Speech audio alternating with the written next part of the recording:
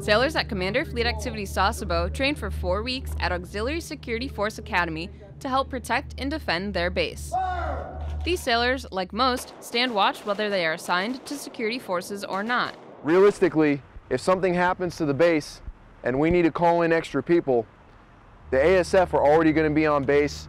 They're going to help us man the watches and man the gates so that we can protect the base ultimately from any threat. The students study law enforcement instructions and receive hands-on training of both lethal and non-lethal weapons handling. This class was really excellent. I had a lot of motivation. We had a 95% qualification rate. We have not had that in the past. So that is in part based on our instruction to them, but it's also based on the service members themselves. Petty Officer Christina Coffey, Fleet Activities, Sasebo, Japan.